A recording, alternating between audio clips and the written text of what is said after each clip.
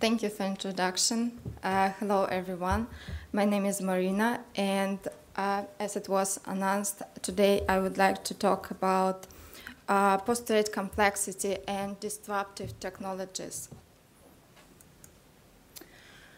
In our work, we focus on functional and non-functional testing, most of the business being in the market infrastructure space, exchanges, and clearing.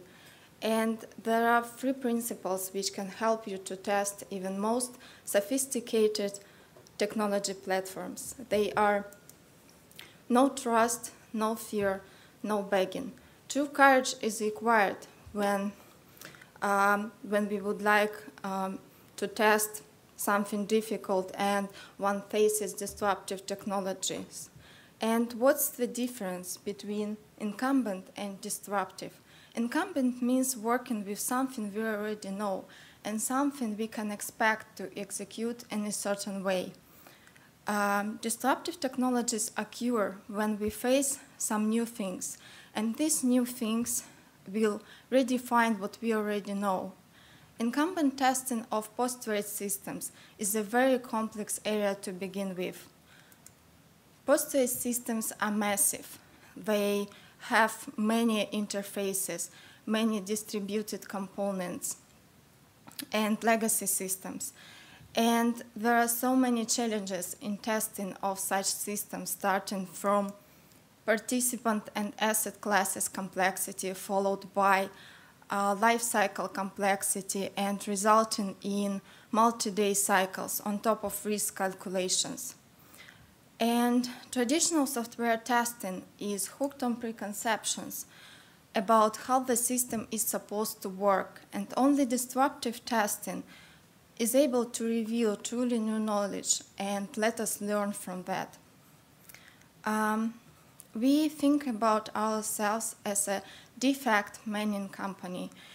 It means that, as a main goal of disruptive testing is to find defects which cannot be found in testing with other methods. And in order to do it, we reveal on a set of testing tools, and one of them is the ClearTH tool, which is used in several global exchange groups. And ClearTH simultaneously connects to all possible endpoints to simulate various data flows. The tool concurrently operates on these endpoints and produces diverse random lots, placing the post-trade system under risk conditions. And we carefully studied from everything that happens at every endpoint and even internally within the system. And this allows us to identify the problems which will not occur during the ordinary functional testing. And this approach is used in supporting large initiatives, both in the agile mode and also in the waterfall model. At the moment, most of the large financial sector organizations are going through an agile transformation. And running scenarios in small sprints for large systems represents a lot of challenges. And the first idea that comes in mind during a transition to an agile model is trying to squeeze and limit all the software testing into sprints, and often it leads to confirmation bias testing. It means that the system is expected to work, and instead of trying to obtain some new knowledge, the testers convince themselves that it is working as expected. And in that case, only truly brave can look at the software and understand that in that case, all of it will end badly. This is the mentality which is required from a software tester. Performing the ordinary functional testing is much like obeying the main safety rule on board a submarine. which is do not open portholes when underwater. It means that ordinary functional testing comes down to iterating through a number of scenarios. It can be from 1 to over 100, and trying to prove that the portholes will indeed not open. Non-functional testing, from the other hand, lies in iterating through an even smaller number of scenarios. That's the general tendency across our projects, to prove that the portholes will not open by brute force. Last but not least is disruptive testing. Test without fear. It means that its first part consists in iterating through a huge number of random, diverse scenarios under load to prove that the portholes stay shut. But the second part of it is opening the portholes. And disruptive testing, disruptive functional testing, is the only way to ensure that your system is not only ready for what you expect, but it is also potentially ready for the unexpected.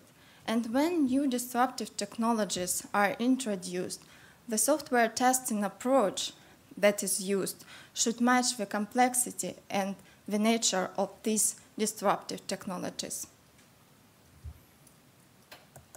Thank you.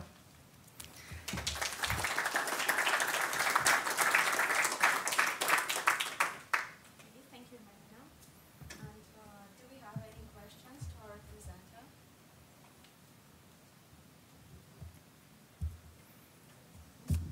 If you're doing disruptive testing and you're trying to find bugs, how do you avoid the problem of finding a lot of bugs that say don't matter? You know, that aren't critical to the business requirements?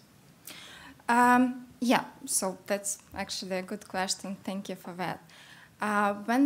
So I think when we are talking about disruptive testing, we still need to think about some balance, you know, and some structure during the testing, because anyway, we need to start from something like production-like scenarios, you know, as a first step to see that the system we are trying to test operates somehow. And after that, depending on the system, depending on complexity, we need to define the strategy which we will follow. So that means that I think that's the main idea, trying to keep that balance within the testing, even using the disruptive technologies. Okay, with the disruptive testing, how do you create all the scenarios? Who thinks outside the square to come up with those scenarios that might open the porthole? So again, when we, so for example, we receive some new system to test, right? First of all, we need to analyze what's the requirements, what's the potential problems, and so gathering these requirements, confirming with business and users what's expected. That's the way for testers to come up with the most appropriate test plan, how we are going to test in future. Yeah, I think that's the most sufficient way here. Okay. Any more questions? Okay, thank you, Marina. Thank you very much and enjoy the conference.